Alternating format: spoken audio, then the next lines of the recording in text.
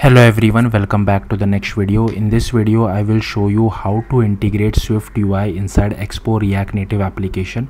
So in case if you don't know SwiftUI, it is basically like an declarative programming UI from iOS. SwiftUI is only for iOS, you can't use it in Android.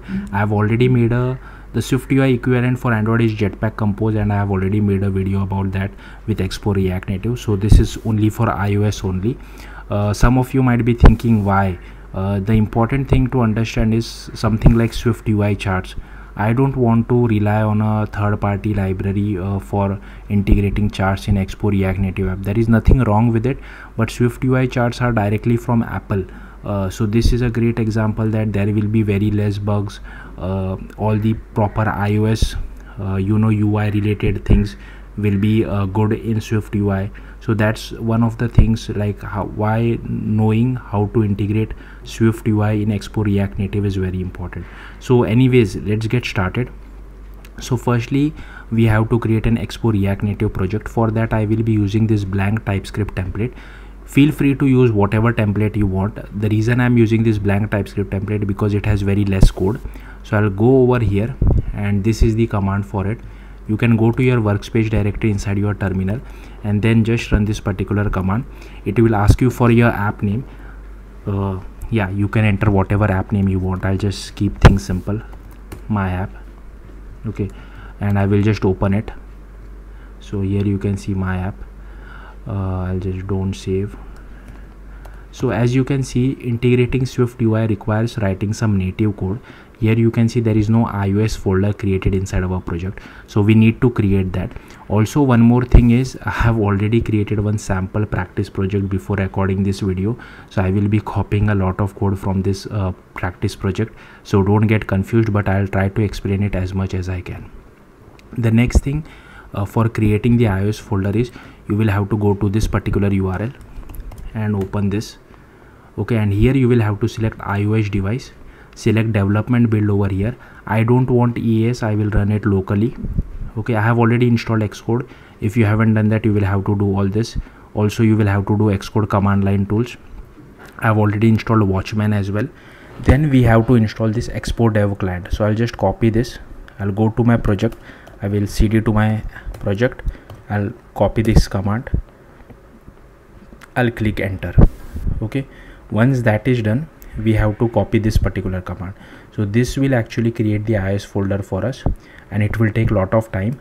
So I'll just paste it because it will have to do all the CocoaPod installation stuff.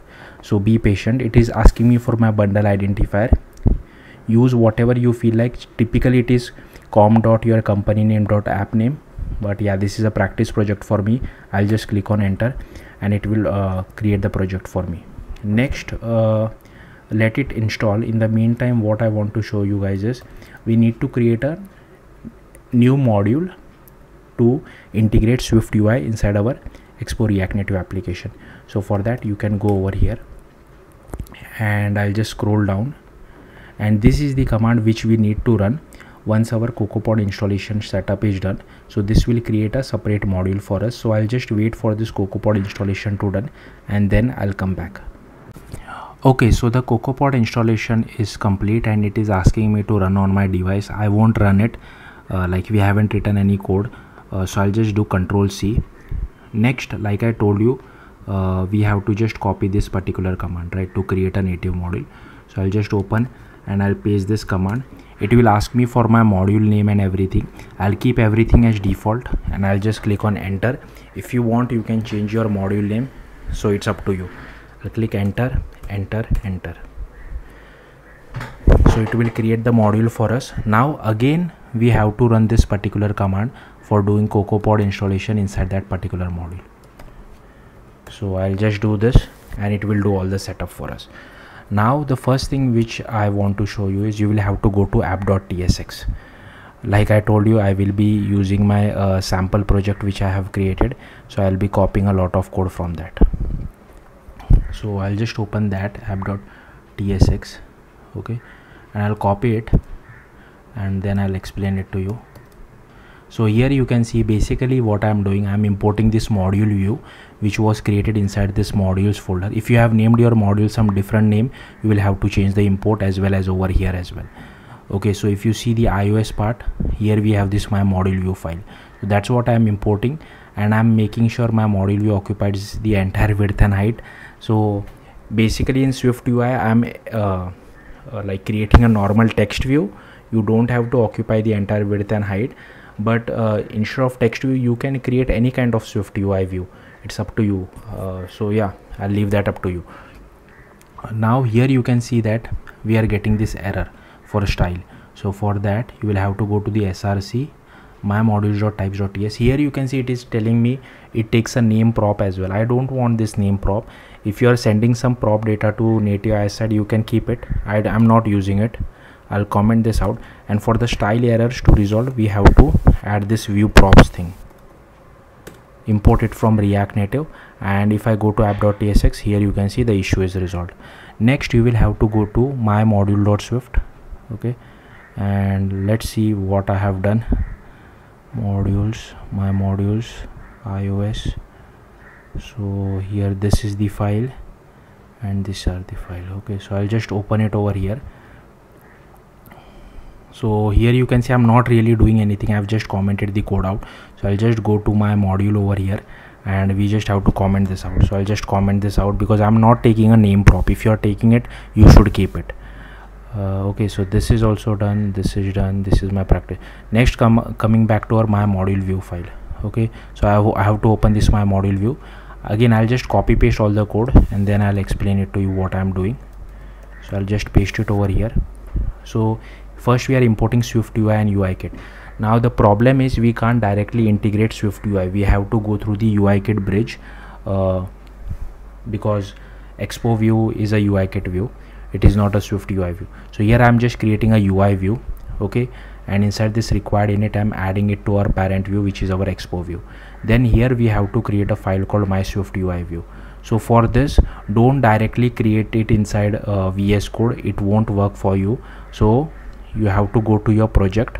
In the meantime I will just open this from my practice project. Okay, and I'll just go back to my original project, so which is my app. Go to the iOS folder and just double click on this XE workspace. It will open it in Xcode. We have to create this file via Xcode. Coming back to our my module view. So here we are initializing our SwiftUI file. You can name it whatever you feel like. Okay, then this is all boilerplate code on integrating SwiftUI view inside UIKit. So we basically need UI hosting controller. Then we get our SwiftUI view from this VC. Then we just do this NS layout constraints over here as well, and here we take hold of our controller. Then we add this VC as a child to our controller, and then we add the SwiftUI view to our view. And then you have also need to call this vc.didMove to parent, passing our controller. And here we are overriding our layout subview method so that we can set bounds to our views frame, so that whatever style you are passing it from React Native, it takes that style. Now once Xcode is open, you will have to go to pods, development pods, scroll down, go to my module or whatever name you have given, and our SwiftUI file name is my SwiftUI view. Again, name it whatever you feel like, but change it in the code as well. So I will just create new empty file. I will just name it as my SwiftUI view, and it will create a SwiftUI file for me. Now important thing to note is you will have to go over here and inside target membership make sure you see this my module default. Okay, if you see something other than this, then the file was not added right. Again, if your module name is different, then it's fine. My module name is just my module, that's why I'm using it. Now this is my SwiftUI view. I have kept things simple. Also SwiftUI view, SwiftUI is I think some of the SwiftUI is I think available from iOS 13 or 14, but some of these properties like this font, bold and foreground style are only available from iOS 16. So yeah, that's why we have to update our minimum deployment to iOS 16 as well. So I'll just copy this and I'll paste it over here. So here you can add whatever SwiftUI view you feel like. I have just taken a text hello from SwiftUI. Feel free to add whatever you feel like. So again, like I told you, this I think iOS 16, this foreground style is only from iOS 16, that's why I'm using it. iOS 16 over here. Also inside my module view, we have to annotate with iOS 16. Now this my module view is used inside this my module file, so we also have to annotate it with iOS 16. Now you will have to go to your project over here, and here go to your select your targets, go to iOS, and here also you will have to update it to 16.0. also over here 16.0. yeah, I think that should be it. Now I'll just run this application and show you guys the output. It's okay if you run it on a simulator as well.